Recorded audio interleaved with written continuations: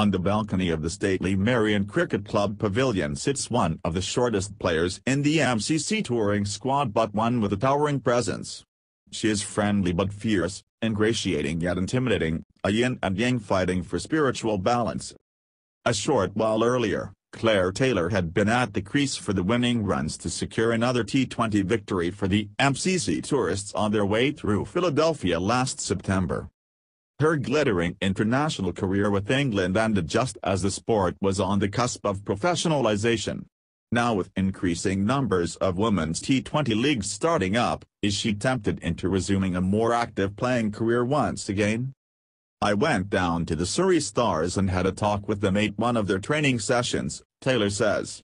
"Then I went outside with them for their training session and talked about batting and this, that and the other. Then they said Meg Lanning wasn't coming over, and they were saying, 'Why aren't you playing Kia Super League? You could come and replace Meg Lanning.' And I said, 'Well, nobody asked me.'" Taylor is joking, sort of. Despite being on the wrong side of 40, she looks as fit and skilled as anyone in the MCC traveling party. However, she quickly finds a spike of reality to burst the fantasy thought bubble before it fully forms in her mind. "When I stopped playing cricket in 2011, that was when I wanted to stop playing," Taylor says. "I was also struggling with injury for that last 6 months.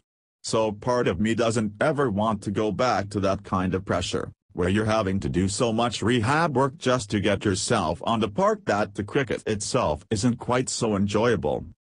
There was a lot for Taylor to enjoy in her 13-year international career, from 1998 to 2011. She is one of only 10 female cricketers to have scored 1,000 runs in tests, and sits 5th all-time for ODI runs, behind Charlotte Edwards, Mithili Raj, Belinda Clark, and Karen Rolton. She holds the England record for most ODI runs in a calendar year, ending with 807 at 42.47 in 2005.